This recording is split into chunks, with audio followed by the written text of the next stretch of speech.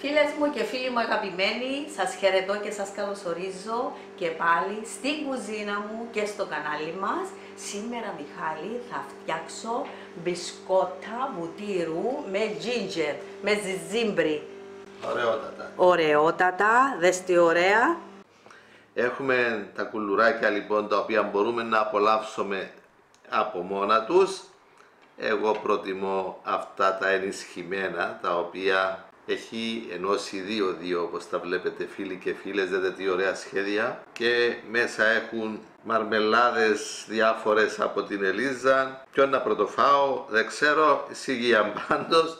Άντε να το φάω αυτό που βλέπω τη σοκολάτα και περισσεύει. Πραγματικά μπισκότα αφρά Ελίζα μου. Πολλά ωραία. Φτιάξτε τα κι εσείς φίλοι και φίλες όπως σας δείχνει η Ελίζα, για σίγουρη επιτυχία, τέλειο αποτέλεσμα. Πραγματικά και σε εμφάνιση και σε γεύση.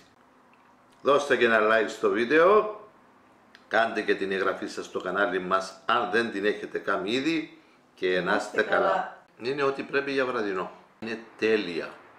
Τέλεια. Μπισκότα. Πραγματικά. Κάθε που λέει μπισκότα.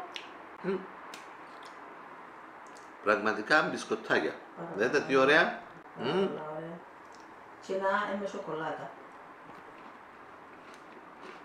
Μιχάλης τα απολαμβάνει. Άντε φίλες μου, κάντε τα.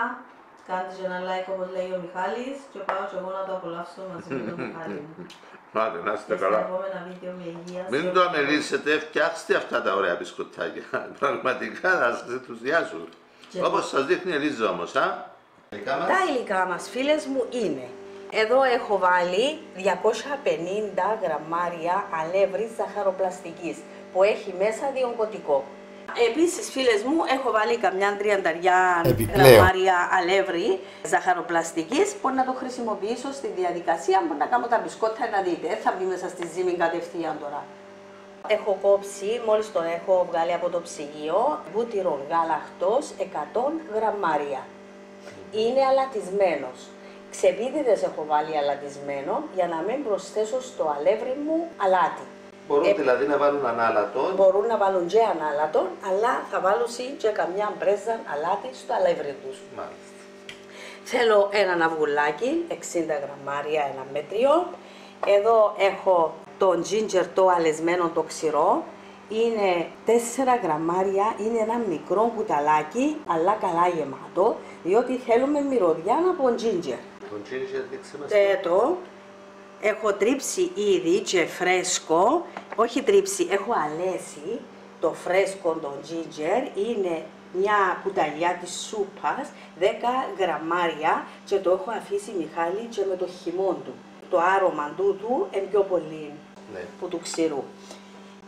Εδώ έχω 100 γραμμάρια ζάχαρη άχνη, μισό ποτήρι ή 5 κουταλιές.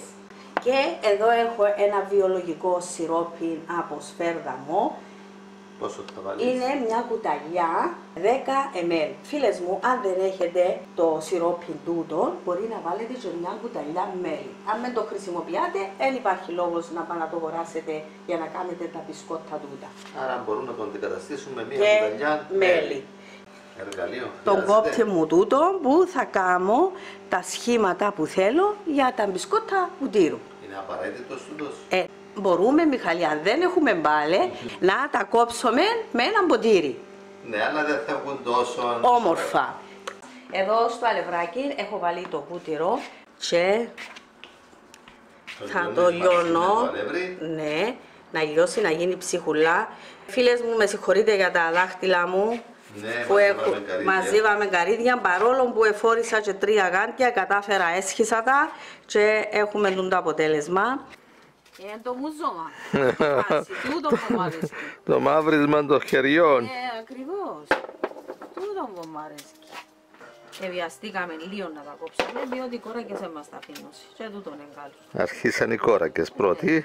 Έτσι. Οπότε είπαμε να μαζέψουμε και εμείς. Να μαζέψουμε, να τα βγάλουμε, πρέπει να βγούμε από τις φρούτες τους, διότι αν δεν βγουν από τις φρούτες τους, να χαλάσουν, να μου κλάσουν. Αλλά εγώ θεωρώ ότι με τα γάντια δύσκολο να το κάνω το πράγμα, διότι ο βούτυρος θέλει τη θερμοκρασία του χεριού ώστε να λιώσει όμορφα και να ενωθεί με το αλεύρι μου. Και έτσι, παρόλο που εμπλημμένα τα χέρια μου, έχουν το χρώμα το καρυδιό, αλλά μέσα του φθινοπόρου πρέπει να αρχίσουμε να ετοιμαζόμαστε για το χειμώνα. Με τα μπισκοτάκια μας, με τους ξηρούς μας καρπούς. Θα σπάσω και το αυγολάκι μου. Εν τω μεταξύ το αυγό είναι σε θερμοκρασία δωματίου. Και θα προσθέσω και τη ζάχαρη άχνη και θα το χτυπήσω. Σε άλλη λεκάνη, σιγά σιγά να μην μας πετάγεται. Χτυπούμε το να ενωθούσει το αυγό με τη ζαχαρίτσα. Ζάχαρη άχνη που διαλύεται εύκολα το καλό. Θα βάλω το ξηρό, το ginger. Θα βάλω το αλεσμένο στο πλυντεράκι. Έλειωσα το για να μείνει μαζί με το χυμό του. Θέλω το χυμό διότι διάτσε τούτο έξτρα άρωμα. Εν το έτριψα. Εν καλύτερα να το λιώσετε. Αν το κόψεις ένα κομματάκια μικρά και βάλεις τα σε πλεντεράκι και λιώσεις το, δίνει περισσότερο άρωμα. Μένει μαζί και ο χυμός. Και τώρα το σιρόπι. Το σιρόπι σου, που είπαμε μπορεί να αντικατασταθεί με μία κουταλιά μέλι, όποιος δεν το έχει. Χτυπούμε τα να ενωθούν, να γίνει ένα μείγμα και θα το ρίξω στη λεκανίτσα μου τούτη. Ας είναι το αλεύρι μαζί με το βούτυρο. Μπράβο. Το αλατισμένο βούτυρο. Ναι. Παρόλο που ζαχαροπλαστική και να πείτε χρησιμοποιά αλατισμένο βούτυρο, όμως εγώ βλέπω ότι γίνεται καλύτερα η δουλειά μου και πιο εύκολη. Ρίχνουμε εδώ μέσα. Αζυμώνεις λοιπόν όλα μαζί. Ναι, να γίνει μια ζύμη ωραία μαλακή. Να θέλω λίγο ένα αλευράκι να πεδώ για να ξεκολλήσω τα χέρια μου. Πάντα έχουμε δίπλα μας λίγο αλεύρι. Μυρίζει απίθανα τον ginger, ιδίως το φρέσκο. Για να καθαρίσουμε τα χέρια μας, φίλες μου, με το αλευράκι είναι μεγάλη ευκολία. Πρέπει να έχουν και το αλεύρι δίπλα. Χρειάζεται λοιπόν και το έξτρα αλεύρι, το επιπλέον αλεύρι. Για να ξεκολλήσεις τα χέρια σου και να κάνεις την ωραία τη ζύμη. Πολλά. Φανταστείτε, φίλες μου, να είναι και ψημένο. Ίσως να μιλήσω και τούτα τα πέτα μπισκότα που έκανες. Μιχάλης ήδη τα δοκίμασε σήμερα πρωί-πρωί, μαζί με το τσάι, με βότανα. Τώρα, φίλες μου, τη ζύμη τούτη θα βάλω για κανένα 10 λεπτό στο ψυγείο. Όχι παραπάνω, ναι. Για ένα 10 λεπτό θα γίνει πιο ωραία η ζύμη και θα μπορώ να την κόψω στα σχήματα που θέλω πιο καλά. Κανένα 10 λεπτό, όχι παραπάνω, να γίνει πέτρα, διότι έχει βούτυρο μέσα και αν την ξεχάσουμε ώρες θα γίνει πέτρα. Βέβαια, πάλι μπορούμε να την χρησιμοποιήσουμε, να την βγάλουμε, να ξυπαγώσει. Μου έτυχε εμένα να πάω κάπου, με να χωθείτε, θα την βγάλετε, να ξυπαγώσει και θα την χρησιμοποιήσετε. Ωραία. Για να δείτε ότι η ζύμη σας σε μια χαρά πρέπει να είναι καθαρά τα σέρκα σας, να μην έχουν ζύμες πάνω, διότι άμα έχει ζύμη πάνω, κολλά και η άλλη ζύμη. Άμα έχεις κολλημένη ζύμη πάνω στα χέρια σου, δεν μπορείς να καταλάβεις. Πρέπει να είναι καθαρά τα χέρια σου, να μπορείς να καταλάβεις. Τώρα, βλέπεις, τώρα δεν κολλά στα χέρια μου. ωραία. Πάει. Για ένα 10 λεπτό λοιπόν στο ψυγείο. Ναι. Μπορεί να τσακίσει άλλο κανέναν ο Μιχάλης δαμέ, που του διάει μυρωδιά. Φίλες μου, ανάβω το φούρνο μου στον αέρα στους 160 βαθμούς. Πήρα ένα κομμάτι ζύμη να δω την έτοιμη και έκανα το πρώτο έτο εδώ. Μιχάλη, δείτε το είναι ωραίο. Μάλιστα. Άντε να μην το ταράξουμε. Και θα συνεχίζω να βγάλω λίγη ζύμη για να μην μου κολλά, να μην μένει παγωμένη, να δείτε τη διαδικασία.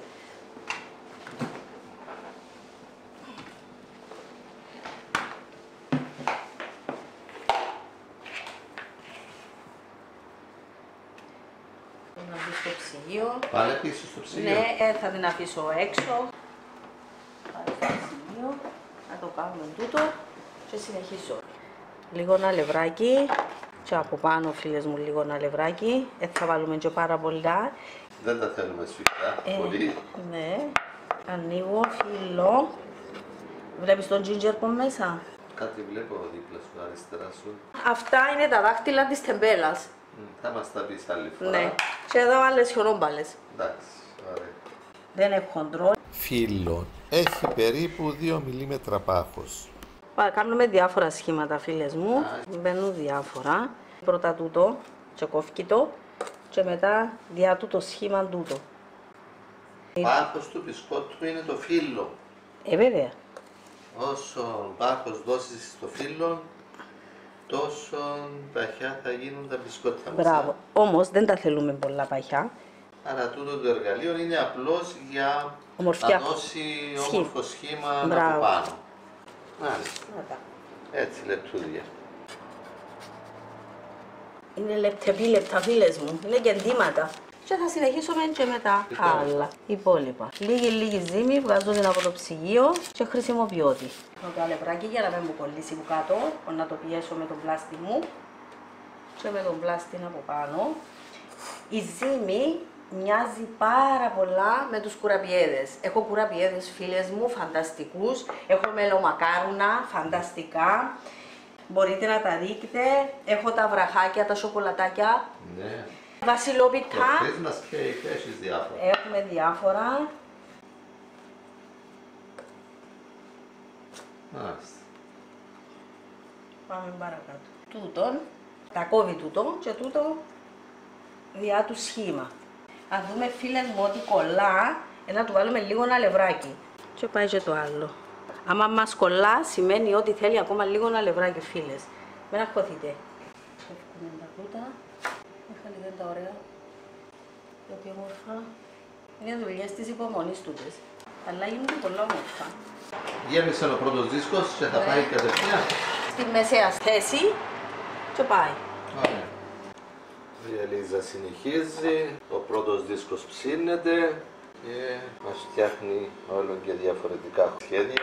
Συνεχίζουν να ψήνονται στους 160 βαθμούς Κελσίου στον αέρα. Θέλω ακόμα λίγο, θα γυρίσω από την άλλη. Ακόμα λίγο λάκι. Ακόμα λίγο. Έχουν διατηρήσει το σχήμα τους, ωραία. Είδες άμα μείνει ο βούτυρος έξω. Αμαλακώνει ο βούτυρος. Μαλακώνει ο βούτυρος και για τον που θέλω να το διατηρώ. Ακριβώς, για τον που το αφήνω μέσα στο ψυγείο, για να μην μου μαλακώνει ο βούτυρος. Το τελευταίο του, έτσι. Ναι, το τελευταίο. Να μην μου μαλακώνει ο βούτυρος και μπορώ να τα ανοίξω. Μάλιστα. Και να φτιάχνεις αυτά τα ωραία μπισκοτάκια. Ακριβώς. Διότι ύστερα να θέλεις να προσθέτεις αλεύρι και να μας έρθουν σφιχτά. Σκληρά. Μπράβο. Έμαθες. Άρα λοιπόν θέλεις την ζύμη λίγο κρύα για να είναι το βούτυρο έτσι σφιχτό και να ανοίγει πιο εύκολα το φύλλο, να. Ναι. Γι' αυτό το κάνουμε και τώρα που είναι πιο κρύες ημέρες. Δεν γίνονται καλοκαίρι. Πιο δύσκολο γίνεται, αλλά να μας δυσκολέψουν. Εγώ προτιμώ την εποχή να τα φτιάχνω. Και με ένα ωραίο τσαγάκι, με βότανα, έχει πάρα πολλά βότανα, φίλες μου. Είμαι περίεργος το τελευταίο πώς θα το φτιάξεις. Να μην τις δάμε να με βγάλει και εγώ τελευταίο. Ναι. Με κέντημα, να. Ναι, ψιλοδουλειά. Δεν τα ξεχάσουμε τα άλλα. Ναι, τώρα θα δω. Και το τελευταίο μας. Ναι. Κάμαμε 21. 21. Ποιο να είναι. Θα το φάει ο Μιχάλης, ο μικρός. Ναι, χωρίς σχέδιο.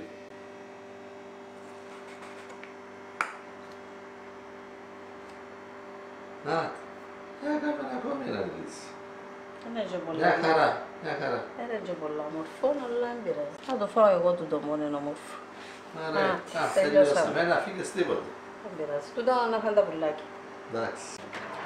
Μετά από 18 λεπτά λοιπόν, Τα πρώτα. τα μπισκότα μας είναι έτοιμα. Μπορεί να τα ενώσεις κιόλας. Βάλεις μαρμελάδα και να τα ενώσεις δύο. Ακριβώς, η σοκολάτα. Ανά δύο. Ανά δύο. Λεπτά, ωραία. Πάει λοιπόν και ο δεύτερος δίσκος. Έχει μέσα 22. 22. Κάναμε 42 λεπτά. Αν τα κάνετε πιο χοντρά, θα γίνουν πιο λίγα. Έτοιμα. Έτοιμα και τούτα. Ναι, δίνουμε το φούρνο μας, φίλες μου. Τελειώσαμε. Ήδη Ο γιος μου δοκίμασε, η γεύση με το φρέσκο, το ginger, είναι εξαιρετική. Τη νιώθεις, τη μυρίζεσαι. Έτσι όμορφα. Ήδη δοκιμάσαμε και είναι εξαιρετικά. Μιχάλη μου, θα δείξω και πώς θα φυλάγω κιόλας και σημαντικό για να διατηρηθούσει. Θα φέρω στα δοχεία τα μεταλλικά που κλείνουν καλά. Με το τσαγάκι, με τους φίλους, με τα παιδιά. Νομίζω θα φάω ακόμη ένα. Οι εγγονείς θα το απολαύσουν με τη σοκολάτα, φαντάζομαι. Είναι αρκετό για βραδινό. Για μένα 2 τέτοια ενισχυμένα διπλά μαζί με το τσαγάκι είναι ό,τι πρέπει για βραδινό. Τώρα θα τα φυλάξω με φίλες μου. Εδώ βλέπω ότι διατηρούνται πάρα πολλά σε τούτα τα μεταλλικά κουτιά. Βάλω στρώσεις, ήδη έχω βάλει 1, 2 και βάλω τούτες τις αντικολλητικές που έχω χρησιμοποιήσει για το ψήσιμο, γιατί έχουν και άρωμα πάνω. Έχουν το ίδιο άρωμα. Για να μου διατηρήσουν το άρωμα του βουτύρου αλλά και του ginger. Στρώσεις, τα φυλάμε.